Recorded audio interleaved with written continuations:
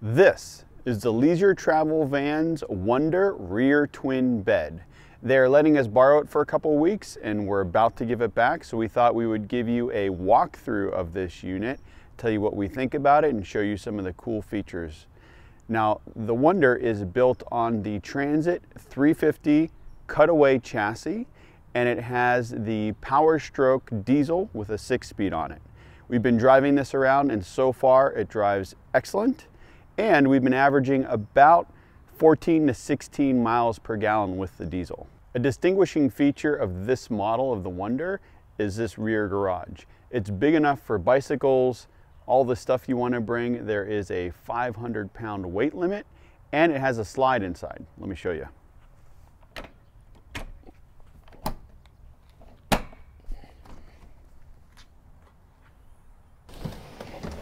We've just been using this to store some chairs and electrical cords, but it is set up for a bicycle.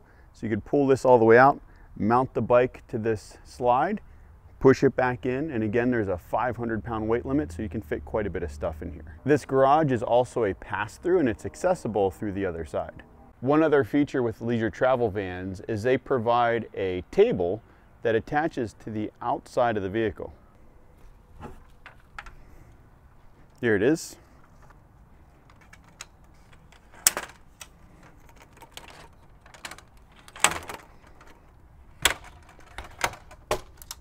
That was actually the first time I've ever done it, and it was pretty easy.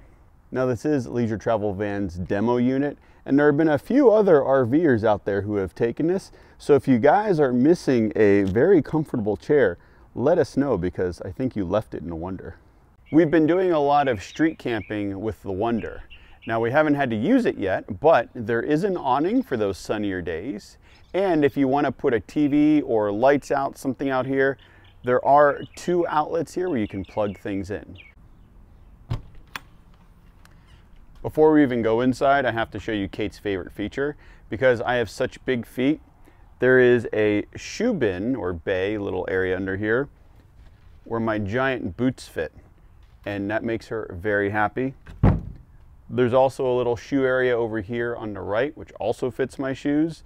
So they are out of Kate's way, and I can't tell you how happy that makes her.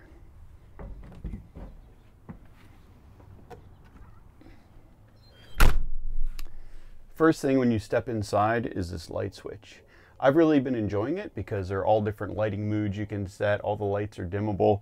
There is a master on and off switch, which is quite nice. And if you have the light set to a certain mood, when you do the master back on, it'll go back to where you had it set previously, which is cool. The downside, and the thing I don't like about this panel, is at night when it's really dark, there's no backlight.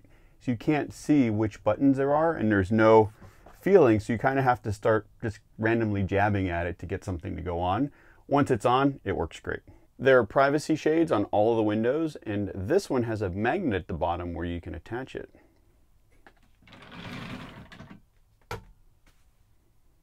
Why don't I start in the cab and work my way back to show you how we've been using the Wonder over the last couple weeks.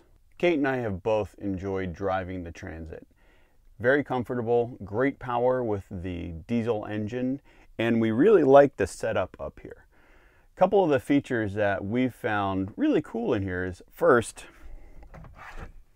water bottle holders. We have big water bottles. In the past, we've had to come up with creative solutions on where to put these while we're driving. Here, we each have our own spot. The center console has 2 powered USB ports, a 12-volt outlet, and a large cup holder for my oversized coffee cup, which I appreciate. There is a backup camera in here, and that actually gets displayed on the rear view mirror. When you're backing up, it'll come on, or there's an auxiliary switch that you can turn on while you're driving to have the camera on, so you can see if you have a trailer or bike on the back, you can monitor that while you're going down the road. Rounding out the cab area, the passenger seat does flip around to become part of the living room, and there are curtains on either side that you can pull across for privacy with magnets to clip them together in the middle. In the living room area, there are 2 opposing chairs, and this is a feature Kate and I have really started to enjoy. In our Class B van, there wasn't nearly as much room side to side, and we've really enjoyed having that extra space, being able to sit across from each other, have a drink, dinner, work. And this adjustable lagoon table makes things very easy because we can move it around to suit our needs. And if we want more space, it opens up. The other nice thing is, if we want to be in the bedroom and have drinks or whatever it is, this table comes out and we can move it into the bedroom to use it there. For us, we would use this area quite a bit to work.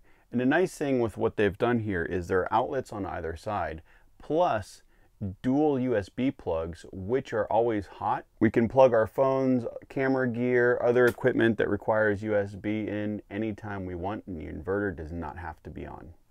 For those times you're boondocking, there is a 1000-watt Xantrex Pure Sine inverter, 400 watts of flexible solar on the roof that are feeding two 6-volt deep cycle batteries with a battery monitor right up here showing you the state of charge. Now, if you want to run something a little bit more electrical intense, like my electric water kettle, which is 1500 watts, then I would fire up the LP generator that's on board, which will allow us to run everything in here, including the AC, while we're off grid. Now, if we're at a campground and we plug in, everything automatically switches over to AC and it uses that. This is the multiplex system. It controls almost everything within the Wonder. It's actually a great feature. You can use this to turn on and off any light in the coach that you want. You can see the state of charge of your house and your chassis battery, the temperature.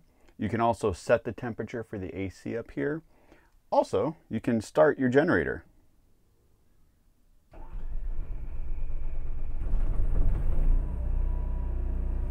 You can also use this to control when your generator comes on and off. You can set this to come on for the AC at a certain temperature or a certain time. Let's say you're going to get back at night and you want the AC running or the heat running and everything powered up. You can set that all through this multiplex system. You can also monitor the tank capacities.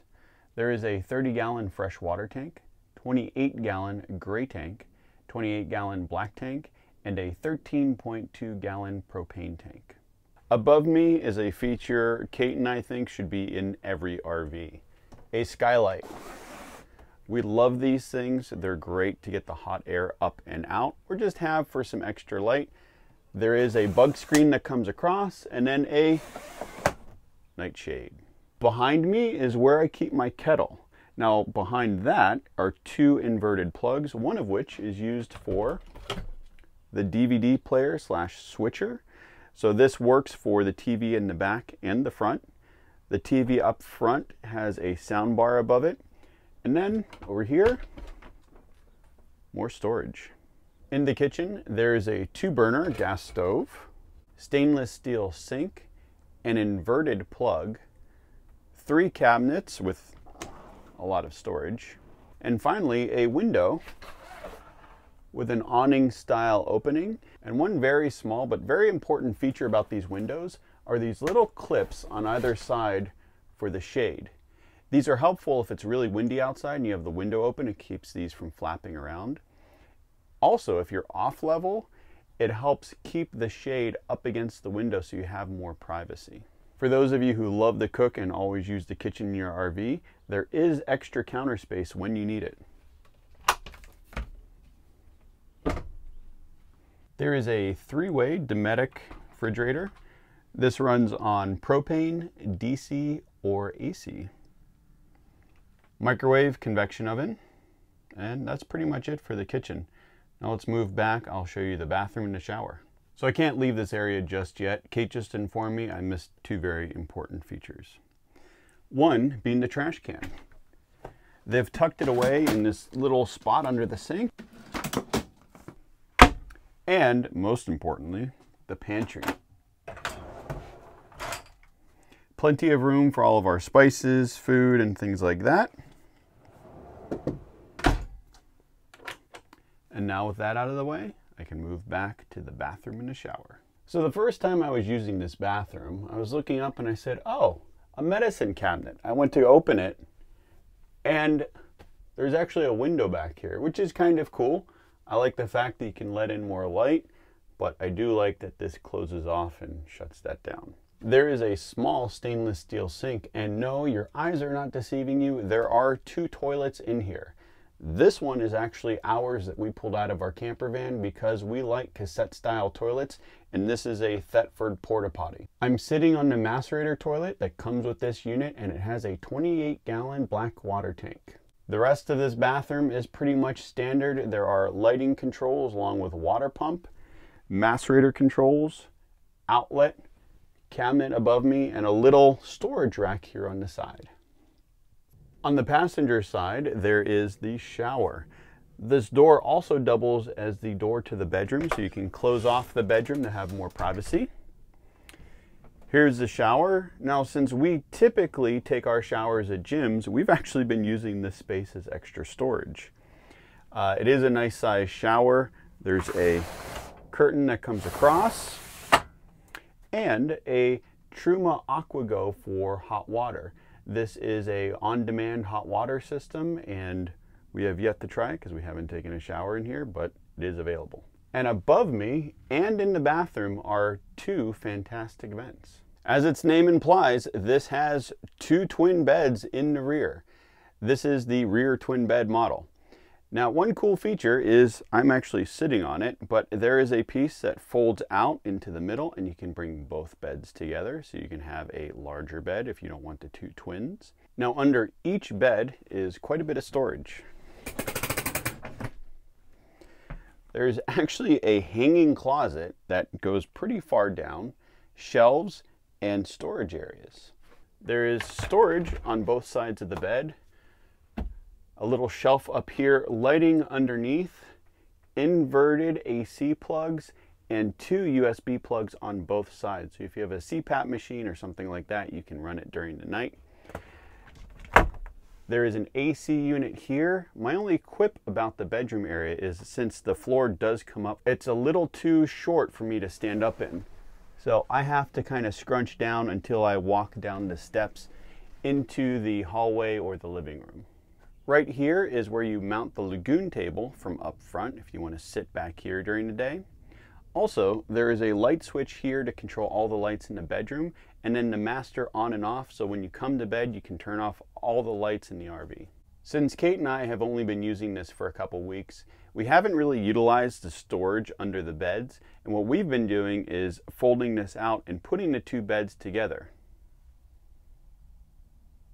On the passenger side is a TV with a little cubby beneath for remotes and things like that, and another small cubby up here for little odds and ends.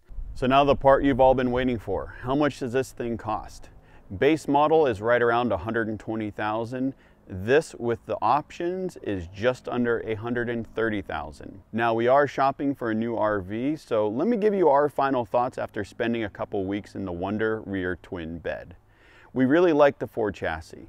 It has been great to drive, very comfortable, and we get surprisingly good MPG with something this size. Now, speaking of size, this is just under 25 feet. Now, a rule we have for our next camper is that it has to fit in a standard parking spot.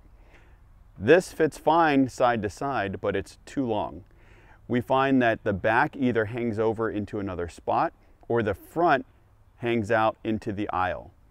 That said, with the extra length comes a lot of extra room inside. We're really enjoying the wide body. We like the 2 opposing chairs and the extra room it gives us inside. So we may be willing to break our rule for something like this. The Wonder does come in different floor plans, and they have some other models as well. So it might be something we seriously consider. Now, before I close this out, I want to say a big thank you to our WTR family over on Patreon.